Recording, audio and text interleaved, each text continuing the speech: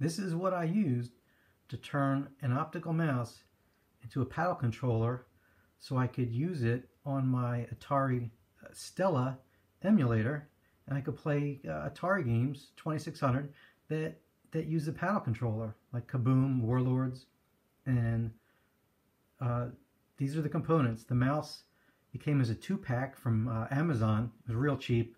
It was like 12 or 13 bucks for 2 of them. The knob there is actually the top from a bottle of Captain Morgan's private stock. Here's the mouse out of the box, and just a nail I had lying around. And what I did is I glued the nail in place. Here it's just resting there, but that's exactly where I glued the nail. So I super glued the nail there, and then I drilled a hole in the knob. And actually I started with, I just, put the nail through like halfway, and then I just got a drill, and I drilled it through the rest of the way. So I had a hole that was the same size as the nail, and it's a nice snug fit. And the end result I've got right here. Here's my paddle controller. So you turn the knob, and I get to play Kaboom and the other paddle games, and it's really worked like a champ.